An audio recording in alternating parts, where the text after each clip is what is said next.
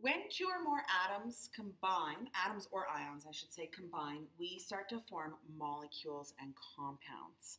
Okay, just like we represent atoms or elements by using their chemical symbols, so we don't have to write out big long words, we also represent compounds with something that we call a chemical formula. A chemical formula makes use of a couple of things. First of all, the chemical symbols for the various elements in the compound, as well as these things called subscripts. And subscripts are the little numbers written in the chemical formulas that tell us how many of each particular element is present. So symbols and subscripts together make up chemical formulas. Okay?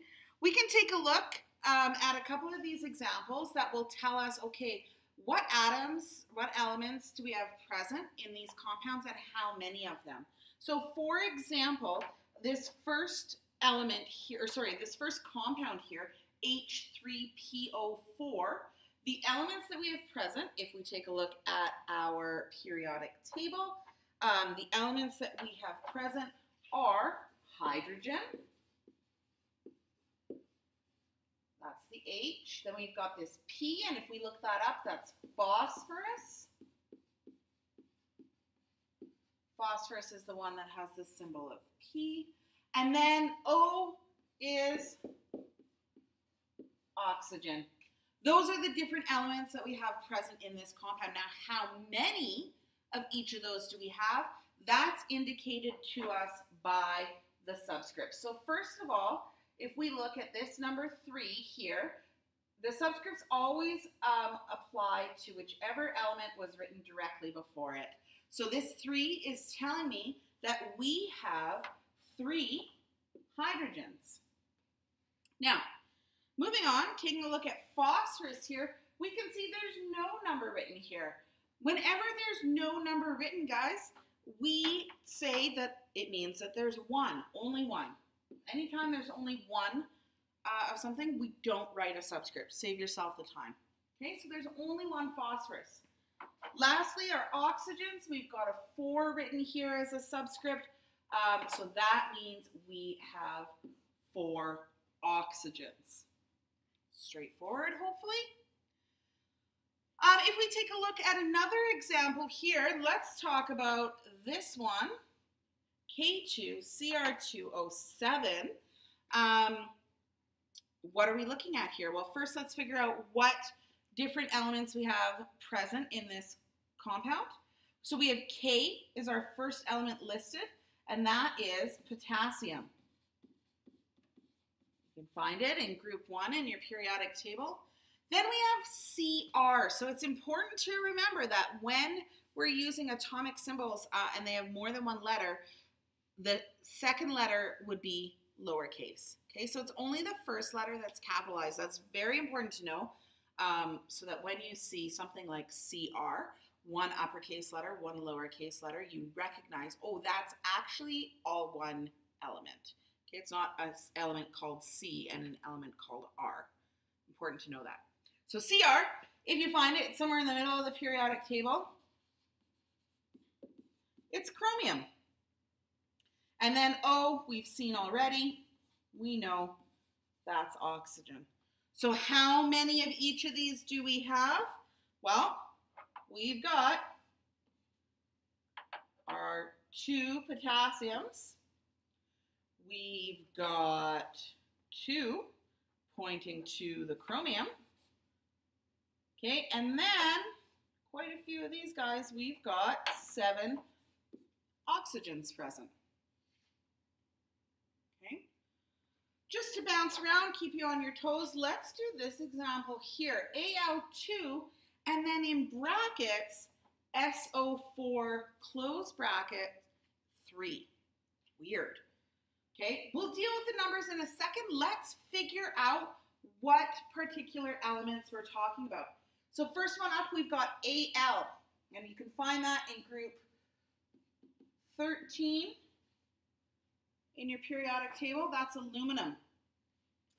Then we've got this SO, that's both both in brackets. But again, because both those letters are capitalized, I'm talking about two different elements, not an element with the symbol SO. I'm talking about one element with the symbol S, that's sulfur, and then our friend oxygen comes up again with a symbol O.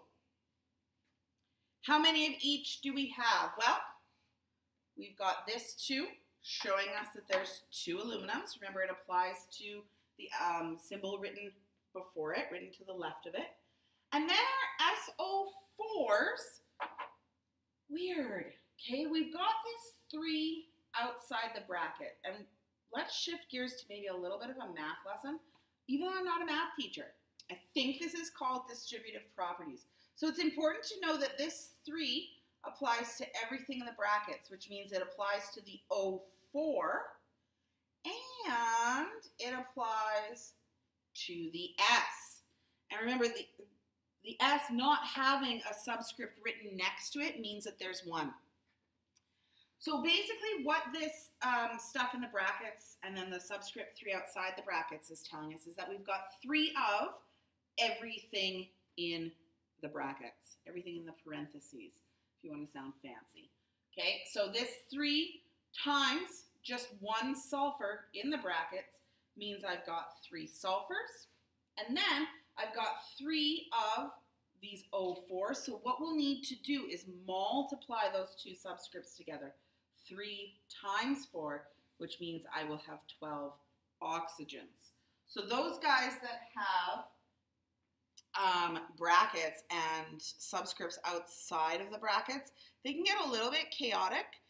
Just remember that the number outside of the brackets applies to everything inside the brackets, the exact same way it does in math. I'm not going to do the other 2 examples. I think I did the hard ones here, but if you want to go ahead and do them, please feel free to do so. Couldn't hurt.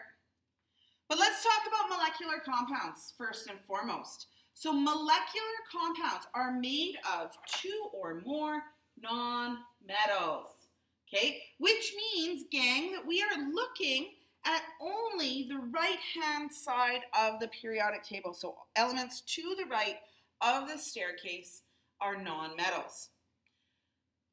These molecular compounds are formed when something called a covalent bond, which happens when electrons are shared between 2 atoms. I'm just going to underline this key, 2 keywords. So a covalent bond found in molecular compounds forms when electrons are shared between 2 atoms. Okay, when we talk ionic compounds, make sure you compare this idea of how the bond is formed in a molecular compound versus how the bond is formed in an ionic compound. And molecular compounds we name using a system of prefixes. So what's happening here? Well, all of these numbers refer to subscripts. Okay, we've just talked about what a subscript is. So these numbers we'll see in chemical formulas written as subscripts, indicating how many of a particular atom we have. That's in the chemical formula. When we go and try to name these compounds, or when we're given the name, we're going to see these different prefixes before that are written before the element name in the compound. Okay, let's go through some steps in how do we name our molecular compounds if we have the formula, and then how do we write the formula if we have the name. We're going to do formulas first, looks like. So you're going to be given a name and be asked to write the formula. So first thing that you need to do is write the chemical formula for the first element in the name, and then based on the prefix that was given in the name, you'll write a subscript for that element. Then repeat steps 1 and 2 for the second element. So we're only ever looking at what we would call a binary compound, and that prefix bi meaning 2 things. So 2 elements in the compound. That's all we're asking you guys to name at this level. So got some examples here of some names, and we have to write the formula. The first compound The first compound that we're dealing with, dihydrogen monoxide. It's a scary one. It's a pretty scary compound. Dihydrogen monoxide, there's petitions on the internet calling for the banning of dihydrogen monoxide. It should be like a substance that we're not allowed to have. It's kind of unsafe. For example, dihydrogen monoxide is involved in every single drowning, okay? In every single drowning, dihydrogen monoxide has been involved. Dihydrogen monoxide is a key component in lots of corrosive or poisonous solutions. So like acids, dihydrogen monoxide, always, every acid, okay? Lots of cleaners that you might have at home, there's dihydrogen monoxide in there, so it's a pretty scary one. Let's write the formula for it. Okay, going through those steps. So first step says, look at the first word. Okay, it tells us what element is present. So we've got hydrogen. We're going to write that symbol down. And then this prefix here of di tells us how many hydrogens we have. So dihydrogen means we have 2 hydrogens. And remember, we write the subscript to the bottom right of the element symbol, the chemical symbol. Next, we repeat those same 2 steps now for the second element in the name. So monoxide, we change the ending. We change the ending of the second element in the name to end in IDE. So oxide, where did that come from? It came from oxygen, okay? So O. And then how many O's do we have? How many oxygens do we have? Well, we see this prefix mono, which means 1. And when we have 1 as a prefix, we don't write anything. So the chemical formula for dihydrogen monoxide is H2O, which you guys might recognize as water. Oh, now you're sitting there thinking, water's not poisonous, it shouldn't be banned. No, it shouldn't. But you can find those petitions causing for the banning of dihydrogen monoxide. Now you guys know that that's fake science and not really accurate information, even though water is involved in every case of drowning. It's not really a chemical we can ban, is it? Okay, let's go through the rest of these. Let's move over here. Tetraphosphorus decaoxide. Don't have a meltdown at how long this name is. Let's break it down. It's going to be really straightforward for you. So tetraphosphorus, that's our first one. Well, phosphorus, we've looked at that already. It's a P, okay? Also, I should say the nice thing about molecular compounds, writing formulas for them, is we're only looking at a very few different elements to get these chemical symbols. Okay, so we only have to look at, like, I don't know, a quarter of the periodic table. Makes it a little bit easy as long as you know where you're looking. Anyways, I digress. Tetraphosphorus means we've got some phosphorus, chemical symbol P, and this prefix of tetra means that we have 4 phosphoruses. Okay, next one, decaoxide. So again, we've seen oxide already. We know it comes from oxygen, which is an O. Okay, and that prefix deca, you can look back at the prefix chart. If you do enough practice, guys, you're going to have a new way of counting to 10 completely memorized. Okay, but use your chart now until it starts to sink in. Deca is a prefix that means 10. So our formula here is P4O10. And look at how I write that, guys. Okay, so proper chemical symbols, which means I'm paying attention to, like, am I using uppercase or lowercase? And it's written all together, so there's not big spaces between the different elements. Okay, that formatting is kind of significant. Let's come down and do the example here. Carbon dioxide. Now, lots of you guys know this formula off the top of your head, so I'm going to go through it. You probably already have it written down. But let's talk about this. So our first element is carbon. Symbol is C. Now, there's no prefix on this one because, fun fact, we don't put a prefix on the first element in the formula if there's only one of them. So if the prefix should be mono, meaning there's only one of the first element written in the formula, we don't write the prefix at all, okay? So we don't call it monocarbon dioxide, we just call it carbon, meaning one carbon, dioxide, and di is a prefix for two. We've already seen both of those, oxygen and di. Okay, last up, nitrogen trichloride. So again, we've got just the word nitrogen here, which has a chemical symbol of N. There's no prefix, so that means there's just one of them. We don't write mono for the first element in the chemical formula, so we're not going to write it. And we also don't write the subscript of one. So our work with nitrogen is done. Moving on, trichloride. So chloride comes from chlorine. I'm going to write my my symbol for chlorine, which is Cl. And then tri means I have 3 chlorides present. Okay, so that is going formula to name. It might interest you right now, so just kind of pause this video, go through, do some practice questions of going name to formula. Okay, name to formula, get some practice in, then come back, watch the video, go through the examples of formula to name, and then go do your practice questions on formula to name.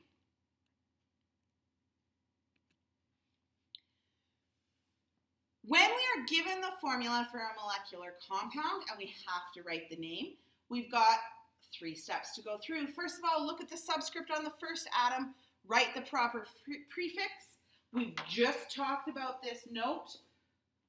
If we have just one of the first atom, we don't use mono as a prefix. Okay.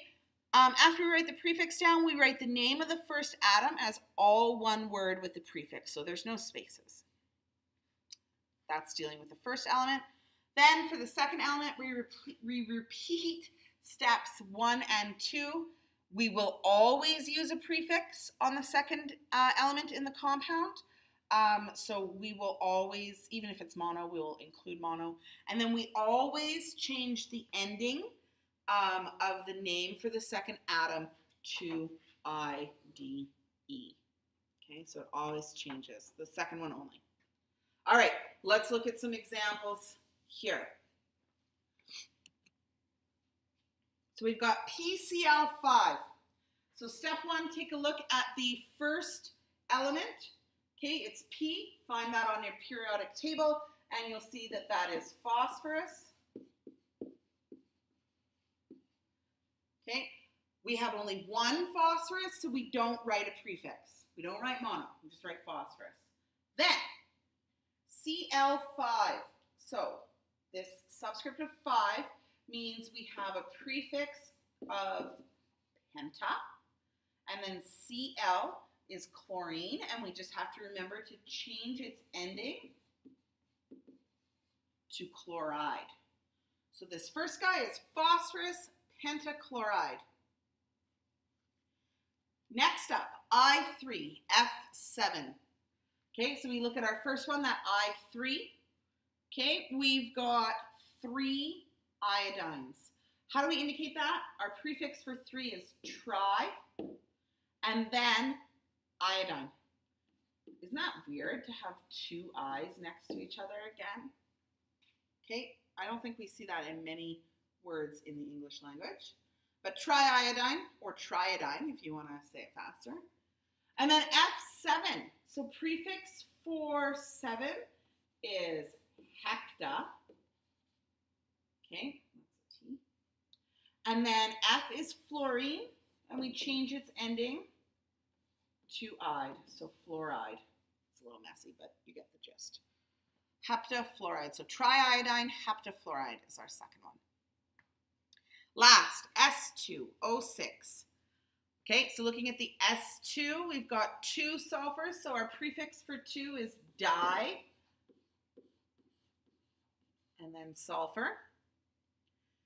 And then O6 means 6 oxygens, so hexa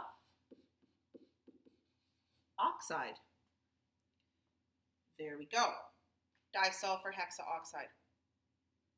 Now we've gone name to formula, formula to name. That's almost it for molecular compounds. Okay. Generally, in my experience, students find these fairly easy to name. There are a couple of wrenches thrown at you. Not like literal wrenches, that'd be rude, okay? But just things that are a little bit more challenging. First of all, we've got molecular elements. So there are some elements in the periodic table that cannot and do not hang out by themselves, okay? They always need to have a friend. And maybe in your own life, you know people who can't be alone. Okay, they always have to be dating someone. They always have to be hanging out with someone. I know lots of people like that. So some elements are exactly the same. They either need to have friends in compounds, or if they're found just on their own, for example, when we're talking about just oxygen, then they hang out with another atom, another oxygen atom, like an atom of its same kind. So, for example, these guys that I have listed on the left here, there's 7 of them. These guys are what we call diatomics, okay? That means they are found in 2. So when we're talking about oxygen, for example, oxygen in the air we breathe, we're not talking about O, okay? We are talking about O2. Now, keep in mind, that's just when we're talking about oxygen as an element. It is always found as O2. Oxygen can be found on its own, like just one oxygen when it's in a compound. So if we think about water being H2O, we don't need to have a second O, and the O doesn't need to have another oxygen friend because it has hydrogen friends. So it's in the compound. It's got its friends, I guess we could say, from the hydrogens. So it's not going to be O2. So I don't want you thinking every time you see oxygen, it's always going to be O2 regardless. No, when it's in a compound, you go with your regular rules for figuring out how many oxygens are in the compound. But when we are talking about just oxygen, necessarily for all life, we are talking about O2. Similarly, hydrogen, nitrogen, fluorine, chlorine, bromine, iodine, all these guys need to hang out in pairs as well. So when we are talking about any of these, just as an element, they are always found as a diatomic. This is a fairly crucial piece of information. Highlight it, or star it, or whatever you're doing in your notes to draw your attention to it. Okay? Those are found as diatomics. Then we have phosphorus and sulfur. Again, when we're talking about them just hanging out by themselves, they need a few more friends. Okay? They have really big issues around being alone. So phosphorus comes in 4s. That's how many friends it needs. Imagine having 4 friends. Wild. Sulfur needs even more. It needs 8. Okay? I don't like to use the M word in my teaching very often. That's memorization. Okay? And it is my hope that you guys do enough examples that this is just ingrained in your brain and you don't ever have to think about it. However, until it gets to that point, yeah, we do have to do a bit of memorizing. Okay. One thing I recommend is that you guys write this right on your periodic table. That way it's always there with you. And it's always written down anytime you're doing any homework or practice questions or anything like that. You always have that info so you don't have to remember that oxygen's O2. You have it written right on your periodic table that oxygen is O2 when it's on its own. So molecular elements are one of the challenging parts of learning about molecular compounds. The other is the fact that lots of these molecular compounds have different or common names. We've already seen that with water. Nobody calls water dihydrogen monoxide. Nobody says that. People would look at you weird, okay? But that is, in fact, what its like proper name would be. We call it the IUPAC, IUPAC, which stands for International Union of Pure and Applied Chemistry. Nice to know, not need to know. And basically, that's the organization that's making up all the rules for how we get to name our compounds, okay? So IUPAC rules would say water is actually called dihydrogen monoxide, but nobody says that. We say water, so we have to know these common names. Okay, same with glucose, sucrose, ammonia, hydrogen peroxide, kind of ozone too. Those all are common names, okay, for chemicals that we would name differently using IUPAC rules. And then methane and propane are organic names, and we don't talk about organic really until much further down the road in chemistry. So you guys will want to look up the formulas for all, well, I guess we have 7 left now, all 7 of these remaining compounds. And again, I do suggest that you put them on your periodic table so that you always have them with you, okay? Pay attention when you're doing practice problems. If something comes up with either it's a molecular element or it's something that has a common name, you have to be able to recognize that. That's why I suggest putting these formulas on your periodic table, okay? So you will need to make sure you're writing a common name when it's a substance that should have a common name. Please make sure you get lots of practice done. That is how we make things stick in our brains, is by going through practice, checking over our work, and asking questions when we are unsure.